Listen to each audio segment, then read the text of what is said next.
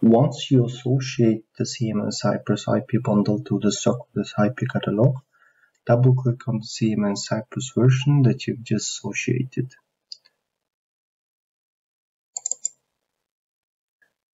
This will bring up the Create a New CMN Mesh Configuration wizard, where you can choose from two options to create your own CMN-Cyprus mesh. Option 1, you can use an existing topology YAML file to create a CMN-Cyprus component. With this option, you'll be able to reuse previous mesh configuration to make changes or to use it in a different project.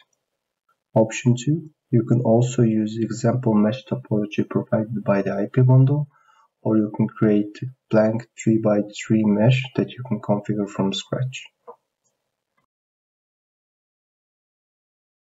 In the next page, choose the project that you want your component to be created and its suffix, then click Finish.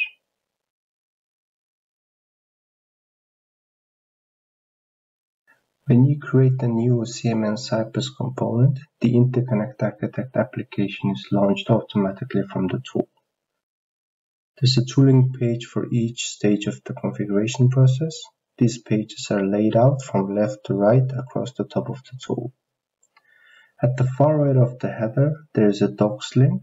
Clicking it, it will open the documentation for Interconnect Architect in a separate window.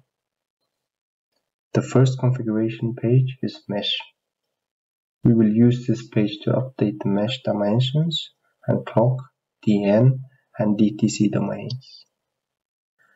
Under the Mesh Dimensions tab at the top of the screen, select the desired X and Y dimensions using the respective drop-down menus.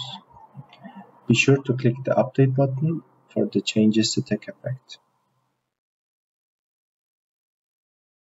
Under the Domains tab, there are three subtabs: Clock, DN, and DTC. Each of the subtabs work in the same way. There's a drop-down for each cross point in the mesh. Select the desired domain for each.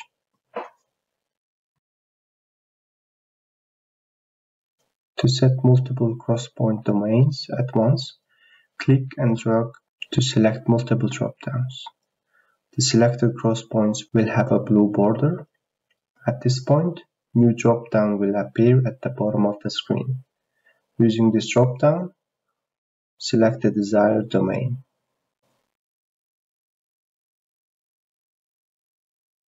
The next page is Global Configuration page.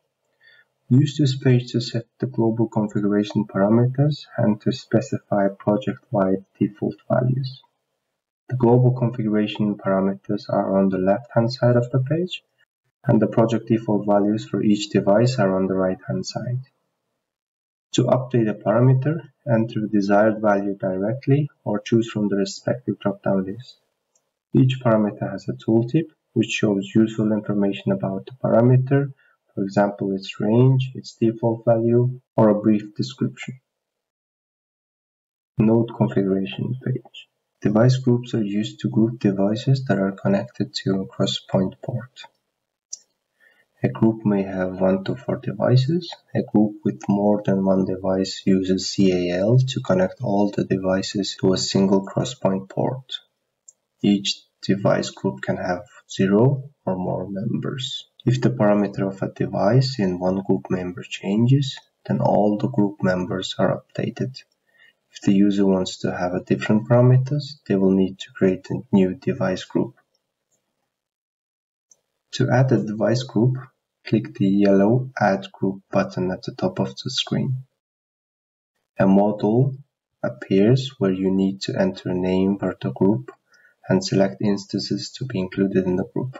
First, enter the group name.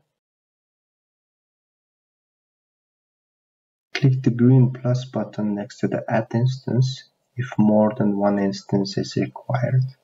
An appropriate CAL will be selected automatically as needed. See the tooltip at the top of the model for more details on the valid group configurations. Once a valid group is defined, click Next. Here the user defines how many group members to create and any instance attributes applicable to the group. The user can also choose which port to assign each group member to.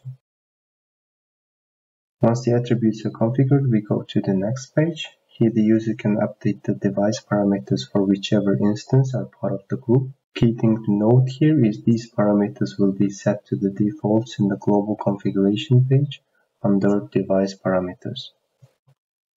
Click Finish to complete the creation of the group and its members. To edit group's attributes, click the pencil icon in the Edit column. To edit group's device parameters, click on the cog icon in the Parameters column. And to delete the group, click the trash icon in the Delete column. To add a group member, click on the green plus button next to the Add Group Member. A model will appear where the user will select which crosspoint and port to connect the group member to. To edit which part of the group member is connected to, click on the pencil icon in the Edit column of the group members table. Likewise, to delete the group member, click the trash icon in the Delete column.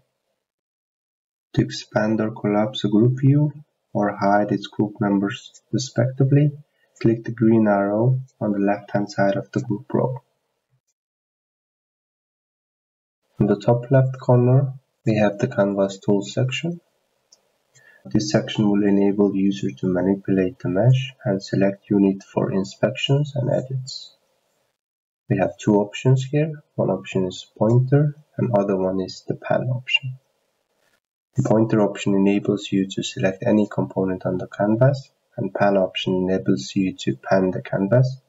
This can also be achieved by using the mouse wheel, click and drag. Under the Canvas Tools section, we have the Setup section. Use this form to configure the mesh dimensions. To do so, input the desired values and click Update in each section. In the middle, we have the floor plan. The floor plan shows the logical layout of the mesh. To zoom in out, use the scroll wheel, and to pan, click and hold the scroll wheel and drag. On the right hand side, we have the side panel. It is expanded by the clicking on the icon on the top right of the screen. When the side panel is expanded, its icon changes to X. Clicking it will collapse the side panel. You can expand and collapse all the CALs, toggle all the text displayed, and view the main. Each individual CAL can be expanded and collapsed by clicking on it in the floor plan as well. In the middle of the side panel, we have the property editor. When you select a crosspoint or mesh credit slice or MCS on the floor plan using the pointer tool, its corresponding property editor is opened. The editor shows all the attributes of the instance. To update the instance attribute, enter the desired values and click Update. Each attribute type is shown in its own according pane. Click on the pane header to expand or collapse it.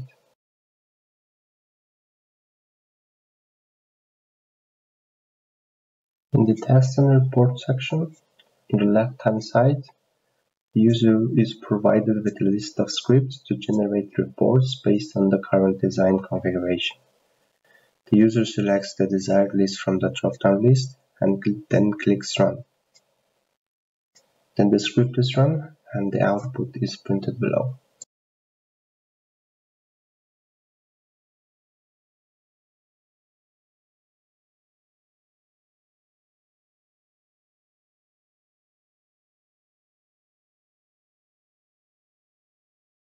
The rest of the test and report page is dedicated to view logger file output.